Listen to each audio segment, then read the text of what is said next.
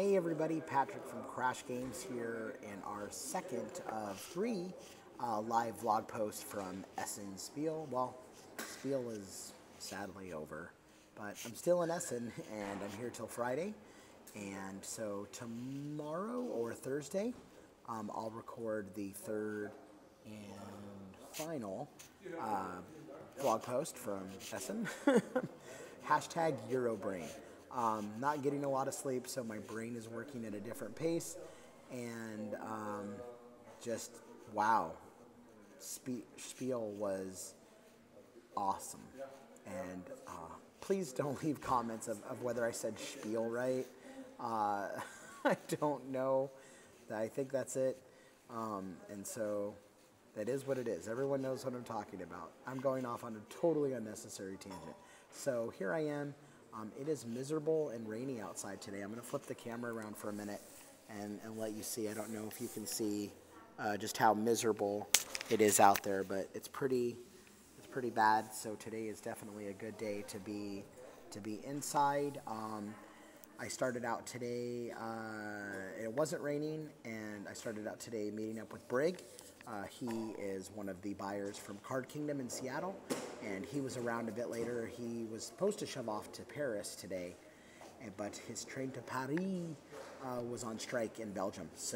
And the trains just got done striking here in Germany, and we'll talk about that here in a bit because it definitely had an impact on Spiel. But he is shoving off tomorrow morning, but he stuck around today, so we had a great time.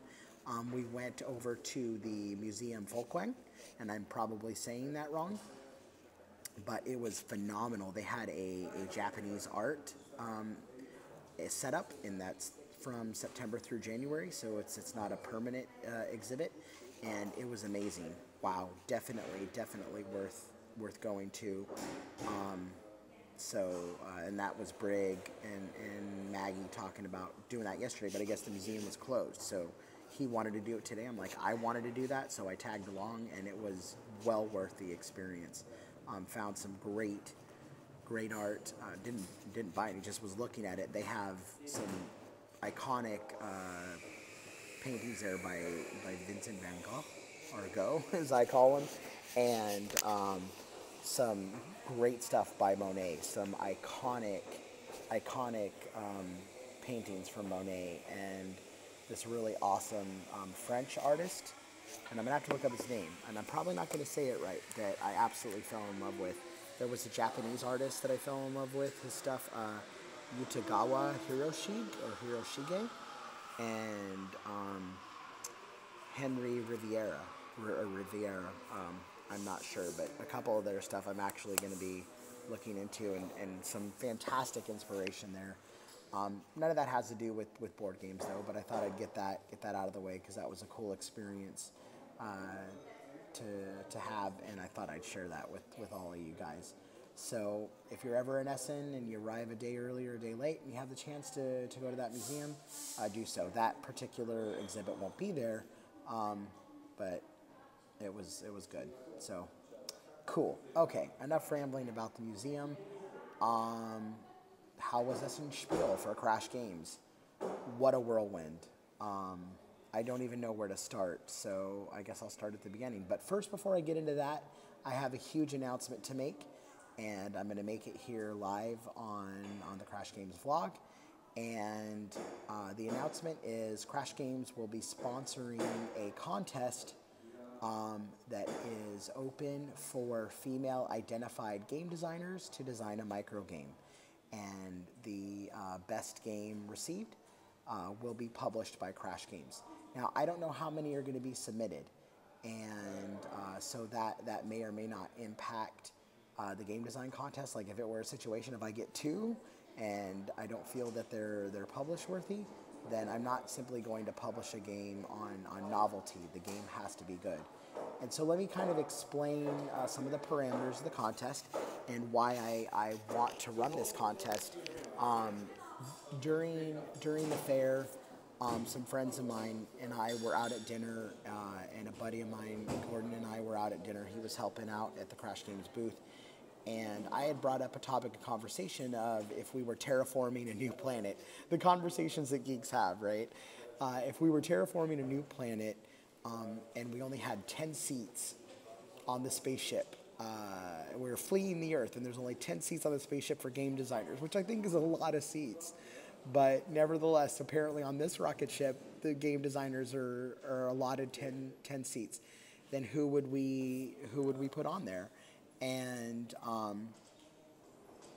don't know how the conversation came up simultaneously, but we were also talking about Gamergate in the video game world and how disgusting the troubles that are going there, how disgusting those are, and I started having difficulty of thinking of the games in my collection, how many are designed by women, by identified females or people that identify as female, and I couldn't think of any, and that really bothered me. And then I started thinking about Gamergate, and that bothered me even more. And I said, I want to do something about this. So the contest is specifically for individuals that identify as female, and it is specifically a micro game contest, and those are the parameters. And there's a lot of subjectivity on what counts as a micro game. And so I'm wanting the designers that are entering that contest to use the box of Council of Verona or Yardmaster Express. Not many people have seen the Yardmaster Express box, but using the Council of Verona box as the parameters and minimal components. I'm not going to have a component count or type, but it must fit in that box, and it can't weigh it down like a brick. So no lead pieces will be made. And so then I got to talking with other people and their thoughts and ideas, because I wanted to bounce the contest off, because it's important to me to know that this is not a PR move. This is not a, hey, look at me thing. It's simply me trying to right what I perceive as an injustice, and I can do something about it. So I feel like I should. And then I got to talking with Rory O'Connor from Rory Story Cubes, a good friend of mine. I love seeing him. And I've really gotten to know him a lot over the last, couple years. And we started talking about some of the game designers that we do know of that are women, like Colleen McCarthy, Peggy Brown, Mary Jo Reuter. And I don't know if I'm saying that wrong, so my apologies if I mispronounce anyone's name. And then I know Kim Vandenbroek on Twitter. And I've never had the pleasure of meeting her, but I know that she and I talk back and forth occasionally on Twitter, and Mary Cousin as well. So, but upon doing a bit of research on all of those designers, I didn't see a lot of strategy games, which is fine. I saw a lot of kids games and a lot of family games, but I want to know why there aren't any, or I shouldn't say there aren't any. I want to know why there isn't more female strategy game designers. So that's the purpose of the contest. I'm sure that I'll probably catch some flack over it. I don't care. It's something that I think needs to be done, and I think it's interesting, and I'm really excited to evaluate the games as they come in. I guess I should put a time parameter on it. I don't really know when I would stop receiving them, but I don't want the time parameter to be crazy tight. So the holidays are fastly coming upon us, so I think I'm going to say through January of next year. So that should give everybody, or through February. Let's say February. Yeah, you can tell I've totally planned this portion of the contest out. I've actually been thinking about this for the last 4 or 5 days, but I've been consumed with the fair and all that, going on. So I want to say through February. So let's say that, yeah, because then that gives everybody a time to get through the holidays, and but they can work on it over the holidays. So that gives us a solid, 4 months, 4.5 months for people to submit it, and then we'll go from there. So definitely stay tuned to that, because I'll be touching on that in future vlog posts about the entries coming in and how that all looks. So good luck, and I can't wait to see what you get. Look up our website on the Crash Games website for submissions, and just in case, so you have it right here, the address is Crash Games LLC, 3235 South Dodge Boulevard, Tucson, Arizona, 85713. And again, you can pull that off of the contact page on the crashgamesaz.com website. So good luck. I can't wait. Okay, so that was the big news, and moving on to how things went for the fair. Things went really, really, really great, and lots of things to talk about. And it's going to be very difficult for me to keep this time sensitive. I always like these posts to run between 20 and 30 minutes. And just so you know, part 3 will be what games I bought and why, and what games I received and why I will be taking them back home. I'm not leaving anything. If someone was kind enough to gift me a game, I'm going to take it and I'm going to play it. And I had to reject some games just because I simply ran out of suitcase room. I had plotted out the suitcase, and I'm like, oh, I would love this gift, and it's so awkward to be like, I don't have any more room left in my suitcase. And then I would love to gift them a game, and then there was the awkwardness of I'm selling these, but I haven't sent them out to Kickstarter backers, so I don't want to simply give them away to just anyone, and trying to do the gift reciprocation, and then the awkwardness of they want the game and then they want to pay for it. It was one of the more awkward parts of the fair. Not fun, but what are you gonna do? So shoot.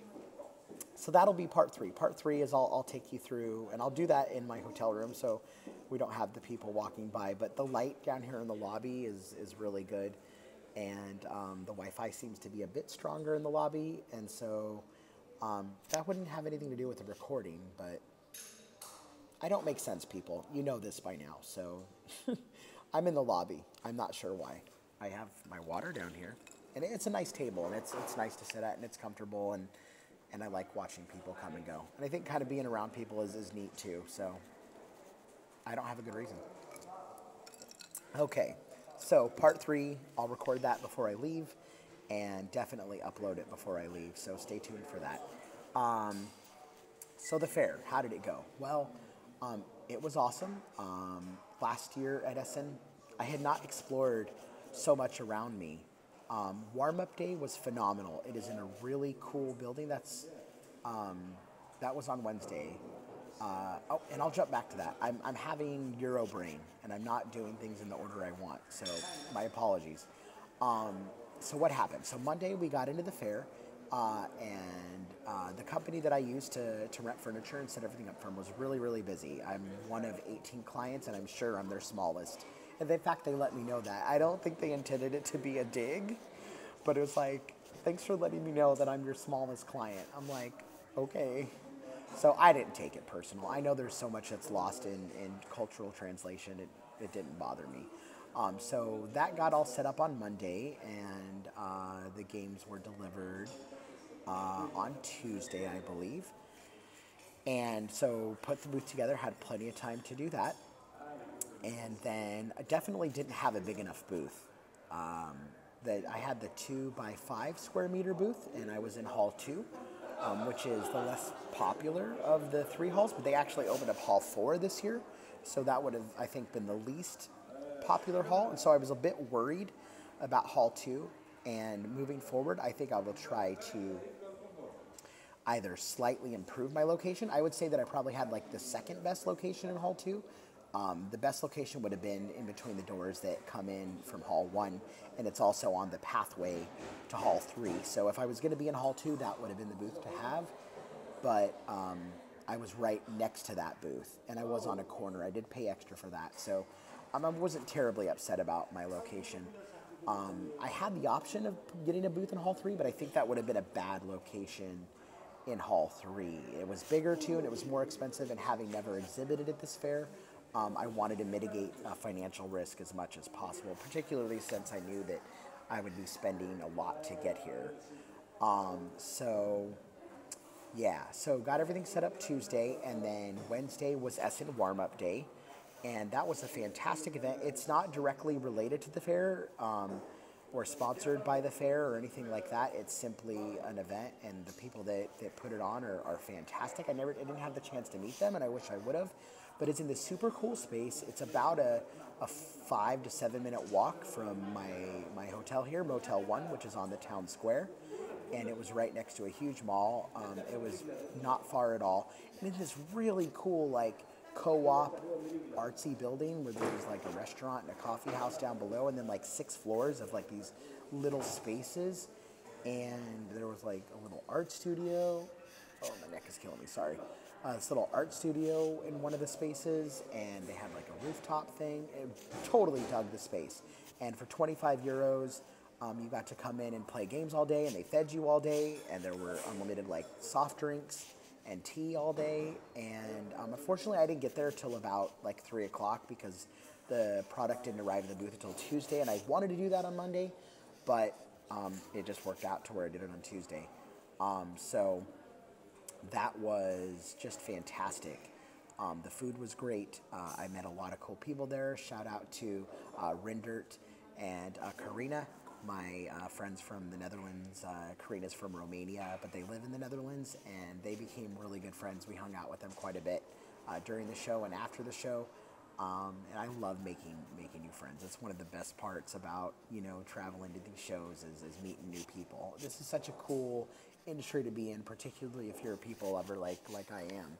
So it was really neat too, because you had like some small publishers there and some not so small publishers like that were showing off their new games. Nothing was being sold at warm-up day. It was simply a time to get together and play.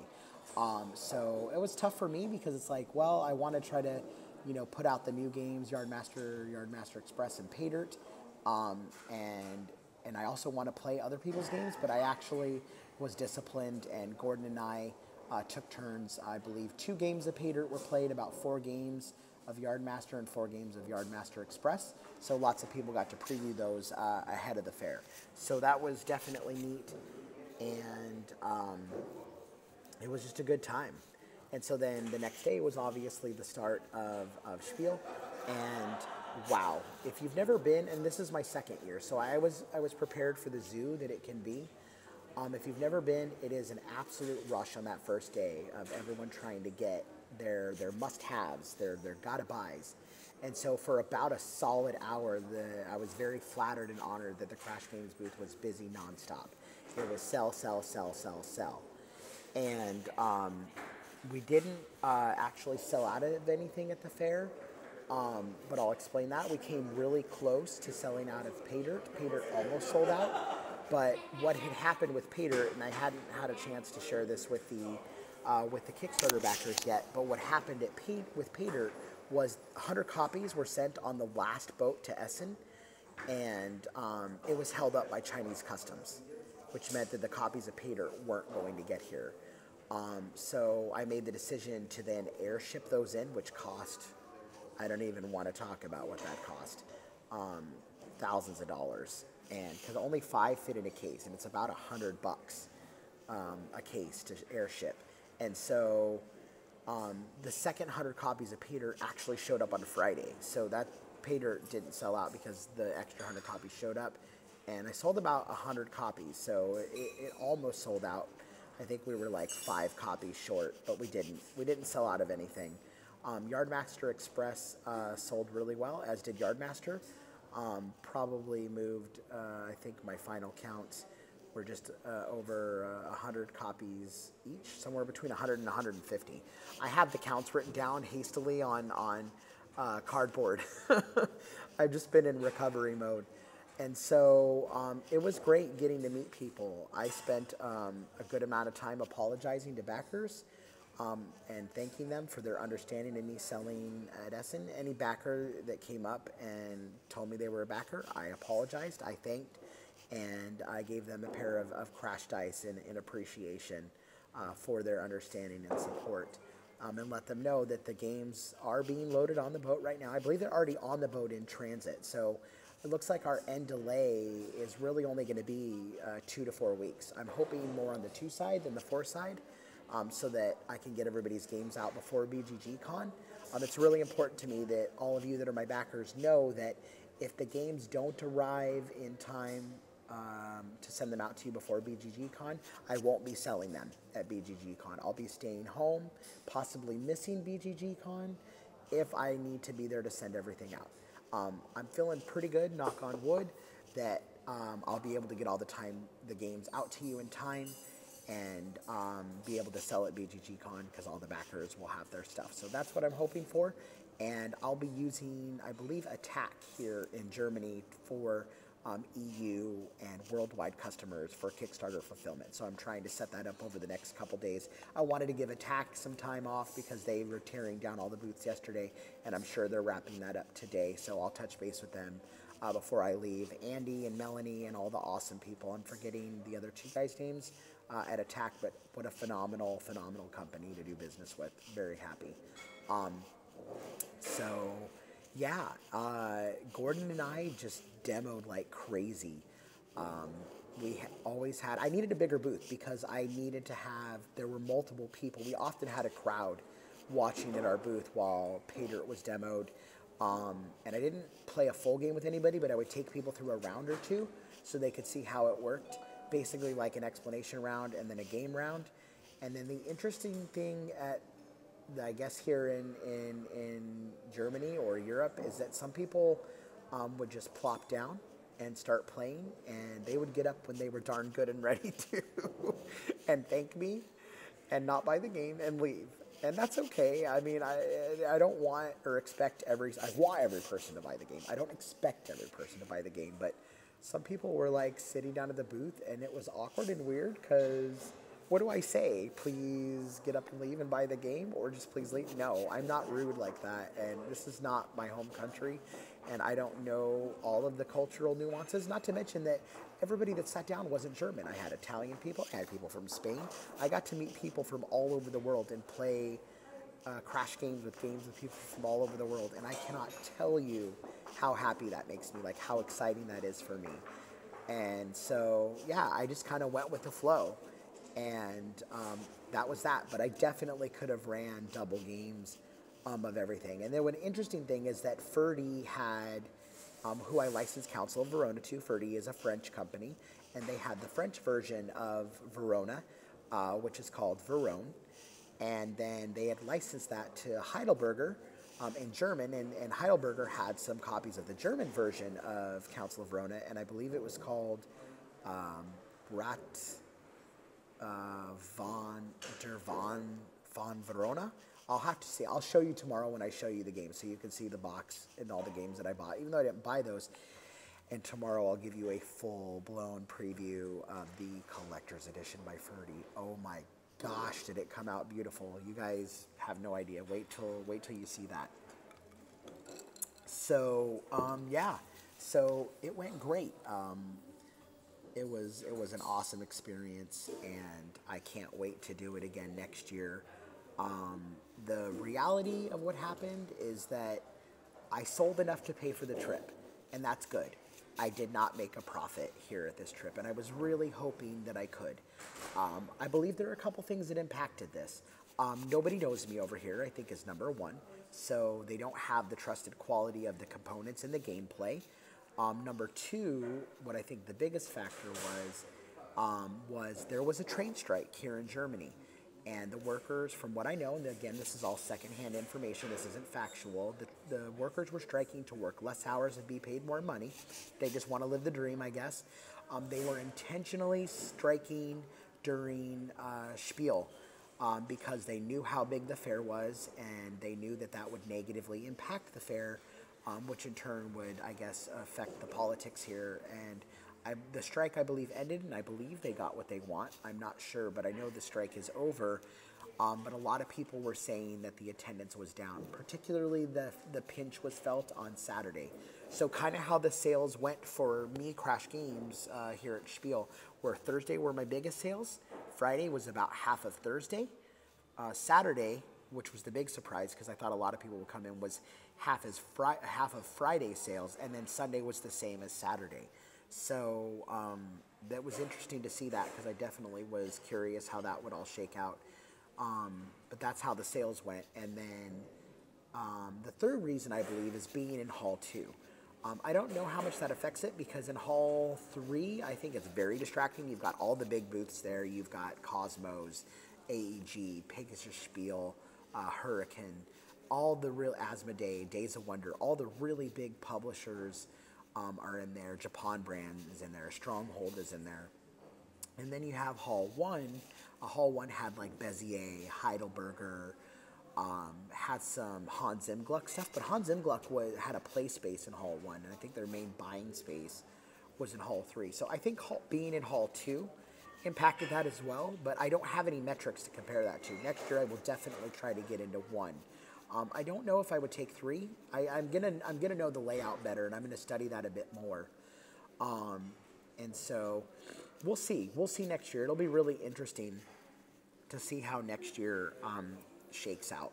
So yeah, that was my time. I had a great time. Gordon and I definitely needed a third employee or a third volunteer, and I think that may have impacted things as well as the lack of multiple tables. I needed multiple tables running Peter. I needed multiple tables running Yardmaster and Yardmaster Express.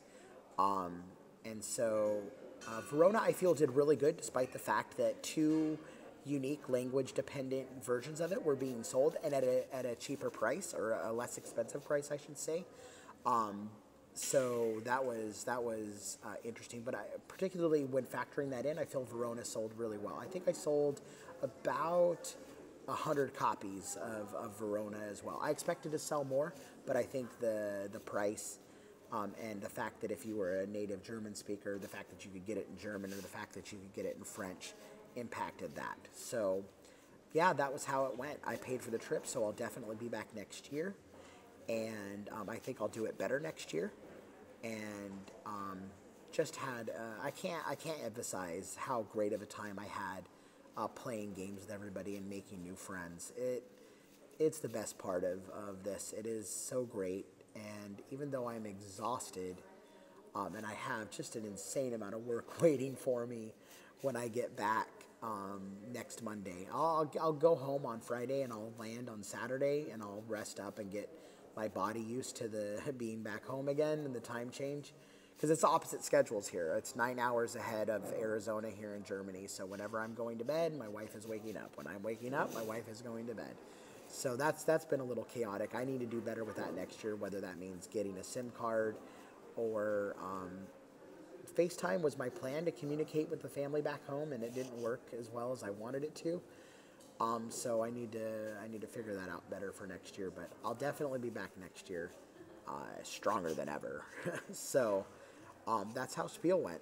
So just wrapping things up a bit here, trying to think if there's really anything else that I wanted to touch on. I'm really enjoying my time here in Essen. Next year I think I'll do a bit more traveling outside of Essen or outside of Germany even. But I didn't have time to really set that up, so I took in the museum today.